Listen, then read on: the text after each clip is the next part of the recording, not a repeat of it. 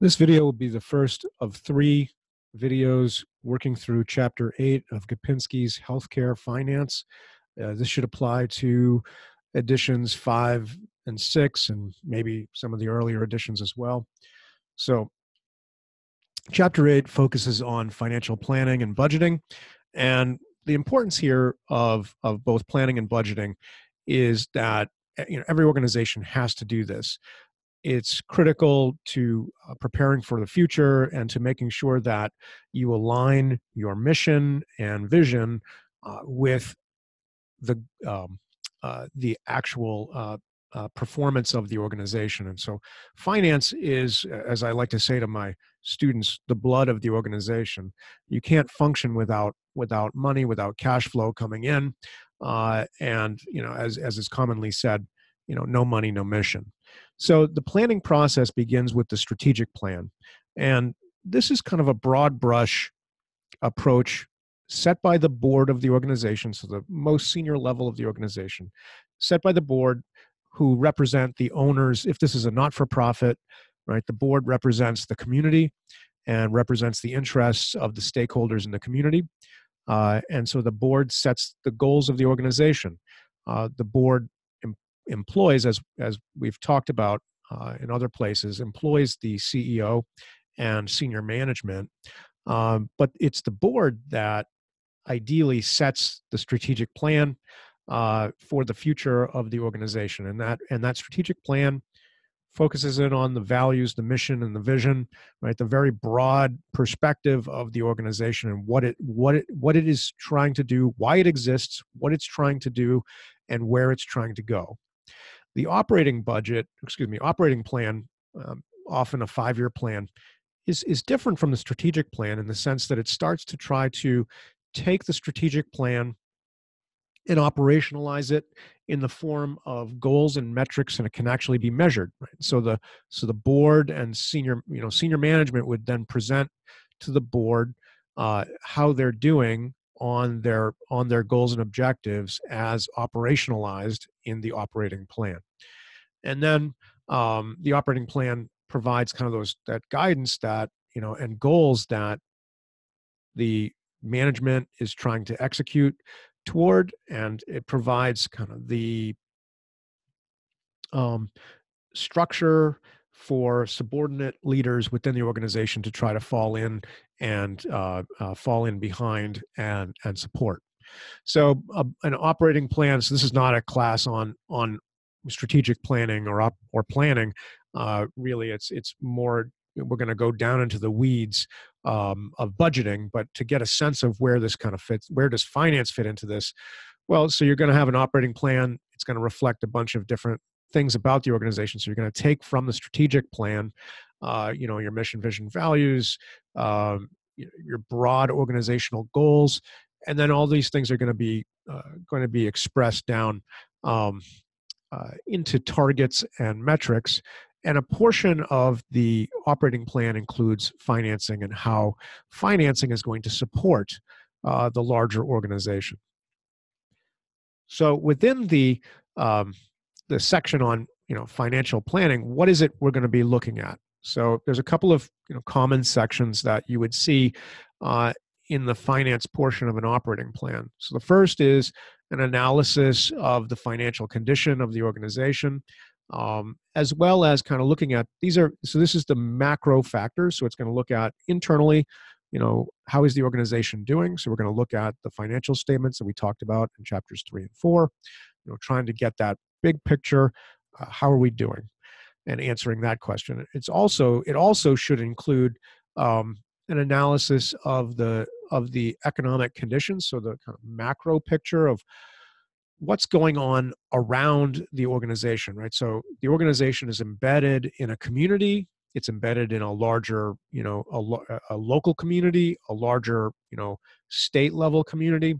So how are the financial conditions? How is unemployment in this particular area? So, for example, here on the seacoast of New Hampshire, we typically have a lower unemployment rate than in the North Country.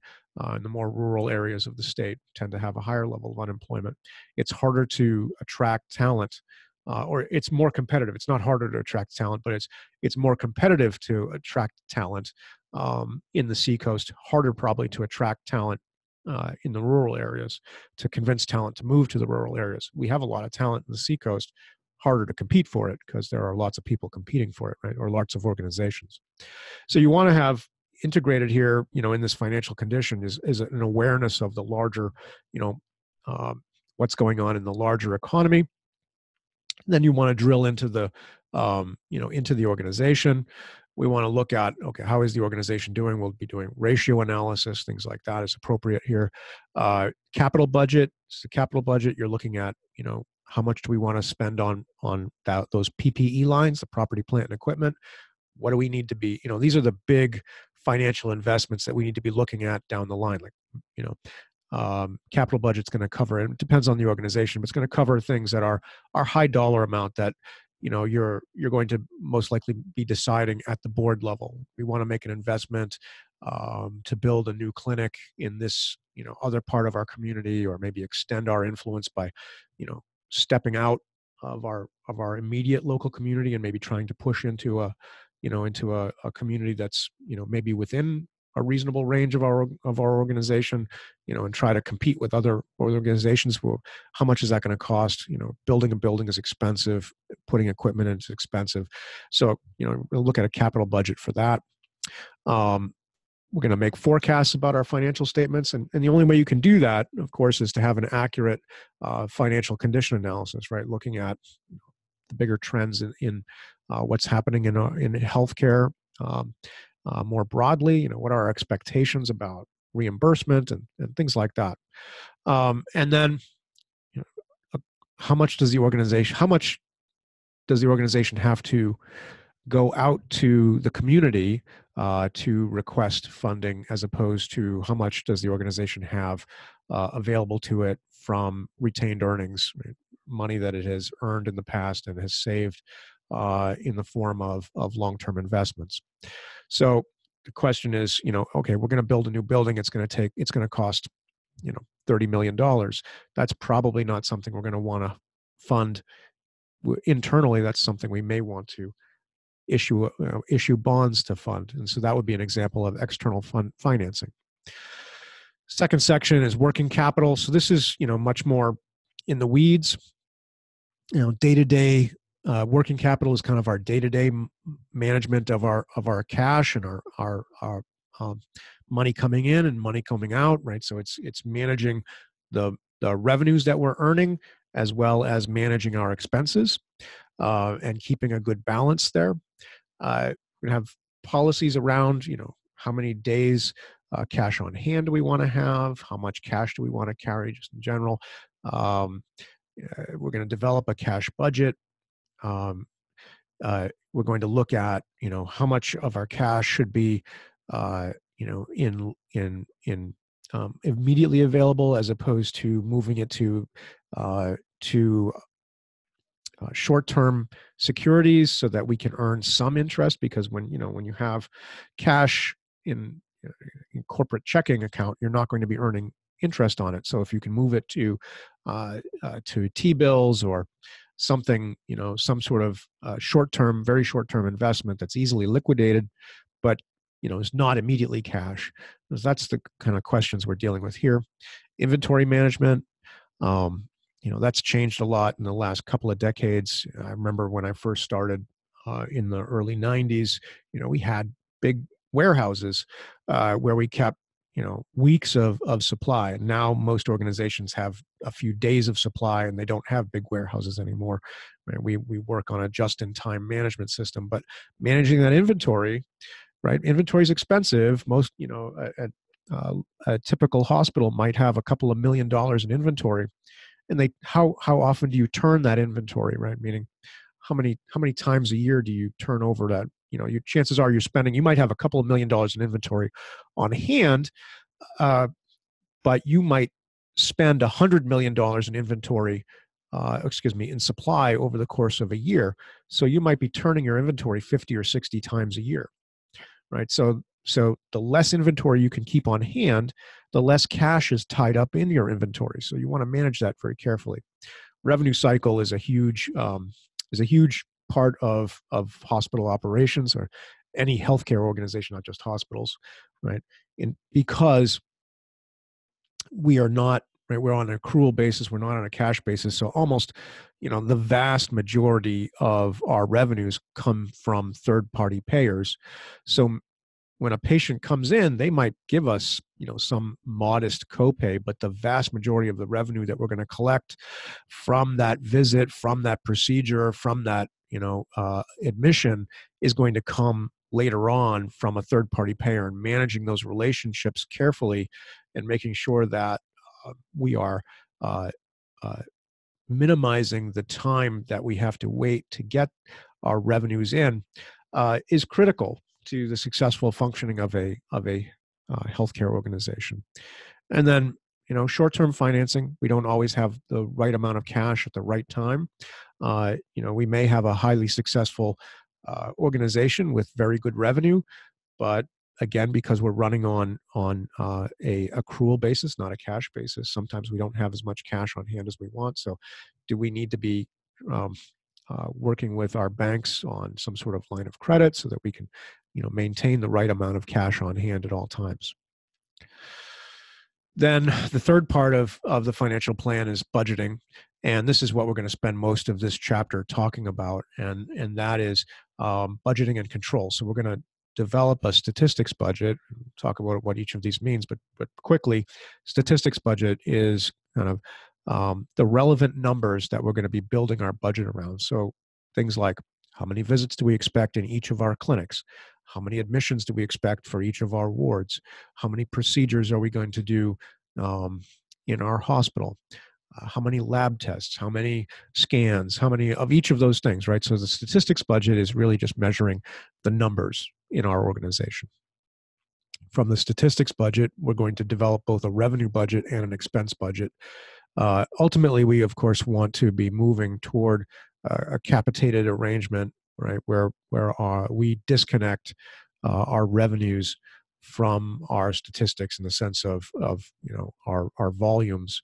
But the reality is, most community hospitals and even most academic medical centers at this point are still tightly tied to a fee-for-service arrangement. Um, so the revenue and expense budgets are both tightly tied to the statistics budget. They're driven, right, like we've talked about in prior chapters. The drivers for revenue and expense are, in fact, the services that we render, the number of visits, the number of scans, and it drives both of those.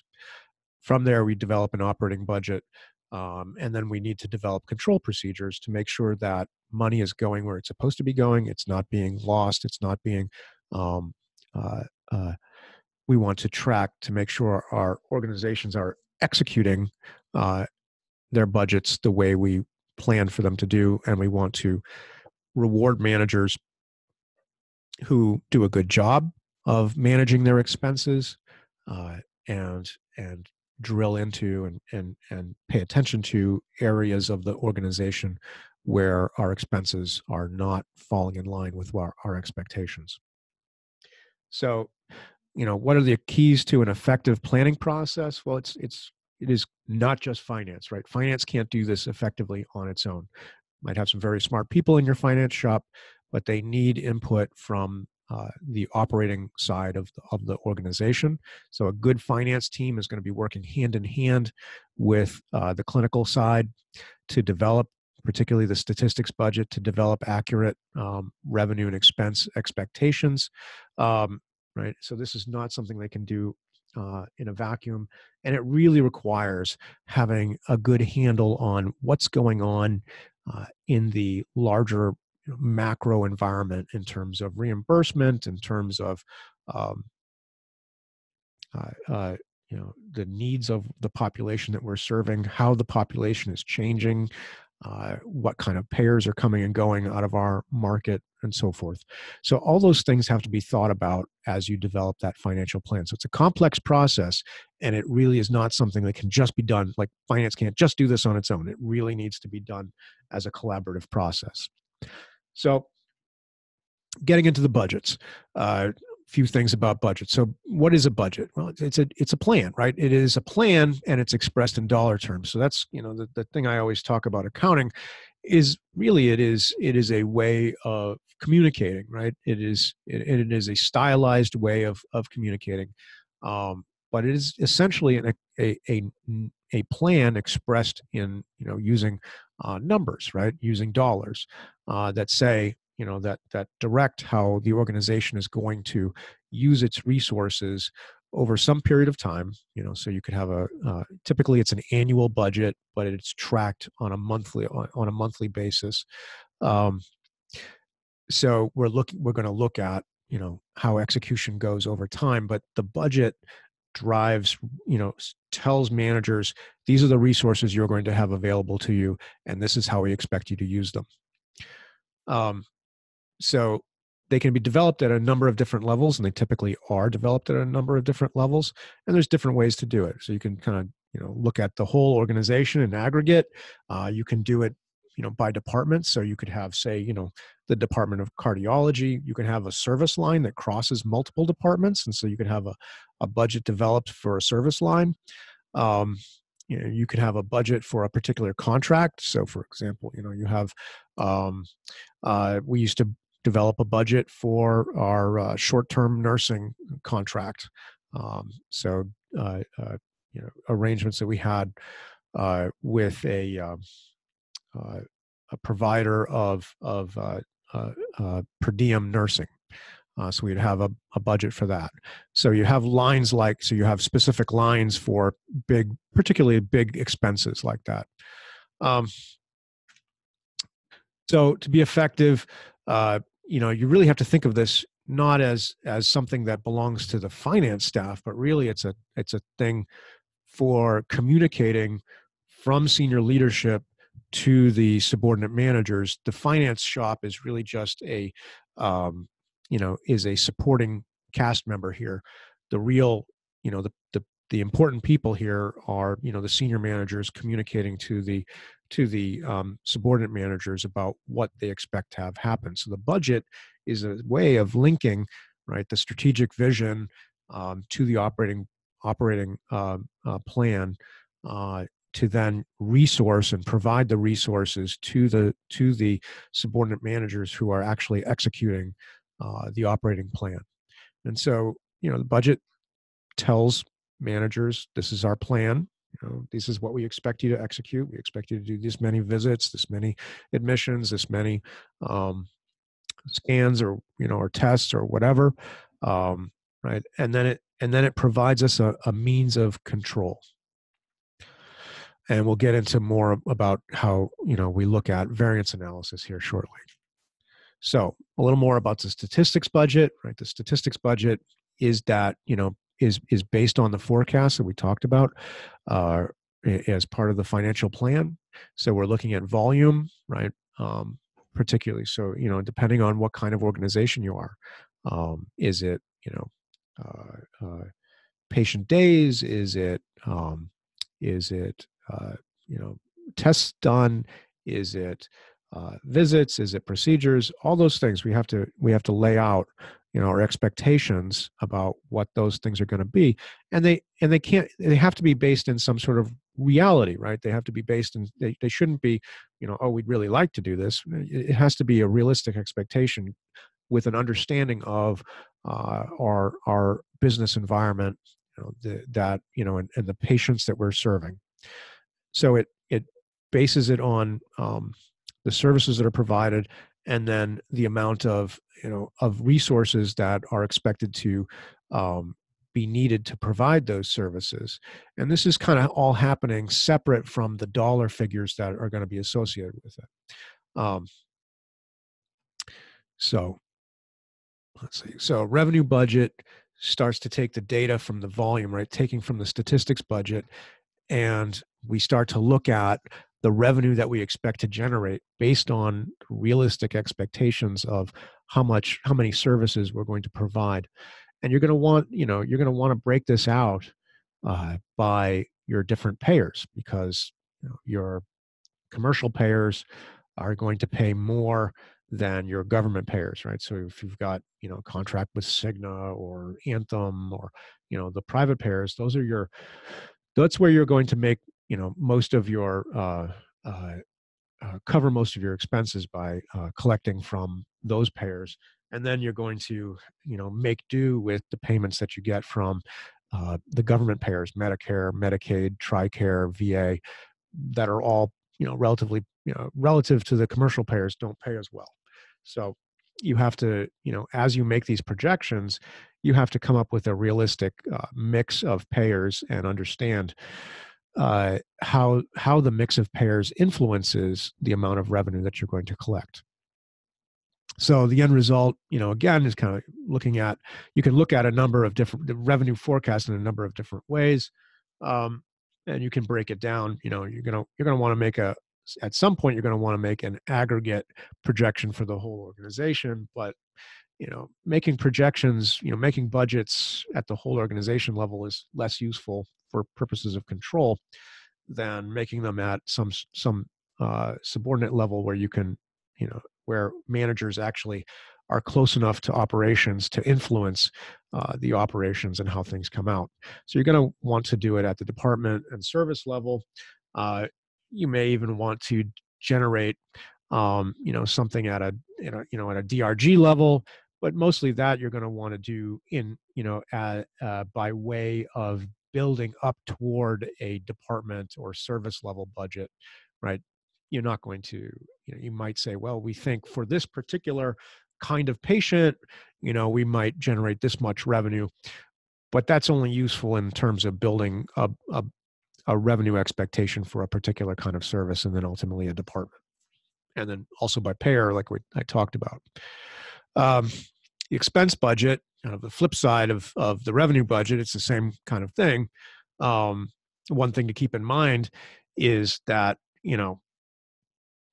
uh, a patient's payer does not change the amount of expense it takes to take care of that patient, right? So if you're doing a procedure on a patient with commercial insurance and you're doing a procedure on a patient with Medicaid, they're both going to cost the same, most like assuming, all other things equal, same, the patient is getting the same procedure, the patient has the same health status, they're going to cost the same, but the reimbursement's going to be, widely different. So the recognition here with the expense budget is actually often a little simpler than the revenue budget because, everybody costs the same, everybody gets reimbursed differently. But expenses, need to be broken out into fixed and variable components. So we've talked about that in prior chapters, and we'll again talk about it here some more. And expenses can be, broken out in a variety of different ways. So for a large organization, you're going to have an operating budget that, looks at overall profitability. So we're kind of aggregating up. You know, with if you're a small enough organization, you may not bother breaking out, into the level of granularity. But if you're a hospital, you're going to want to have, budgets across the board. If you're a single, clinic, you may not, may not break it out further. But if you're a hospital or you're a multi-specialty practice, of course, you're going to have different budgets because your different sections are generating revenue and expenses in different ways. And in order to communicate with those managers and make sure that those managers are doing their job well and managing effectively, you really do need to have separate budgets. So organizations use typically annual budgets. And so you're going to be building a budget for the coming year typically simultaneously with with closing out a budget for the prior year. So when I was a chief financial officer, comptroller for the Army, very often I would be working with my managers, with the department chiefs, making projections about the coming year while my chief of budget was working on the accounting side to close out the year. And so that's how we kind of tended to split our labor. And so it's kind of this very busy period. The end of the fiscal year tends to be a very busy period because you're simultaneously trying to finalize your projections for the coming year as well as close out the old year. Uh, you know, mostly you're reporting budgets on, I'd say, a monthly basis to ensure, timely feedback. Those budgets, the monthly reports tend to not to have the level of granularity and level of refinement as, say, a quarterly budget does, a quarterly budget review does. But certainly you're looking at the pattern of spending that's happening in the organization, the level of execution. So, for example, um, your supply spend you would expect to have fairly even throughout the course of the year. But and so if you have a department that after the third month has spent 50% of its supply budget, but it's only a quarter of the way through the year, that's an indication that there's a problem. Um, and likewise, if they haven't spent, most of their, uh, most of their budget by the time you get to the 11th month, then there's also a problem there. And so money needs to be reallocated out. So so we definitely, your finance people will definitely be looking at this on a, your budget on a monthly basis. You may not be getting, um, you may not be reviewing it in some sort of in-depth way on a monthly basis. But it's certainly going to be looked at. And then out year budgets refer to years, past the coming year. So like you've got the coming year, and then you'll also be kind of looking and projecting, for the year after that and the year after that. In the Army, we were typically looking at, a 5-year cycle. Okay, so we'll pause here, come back and pick up the second part.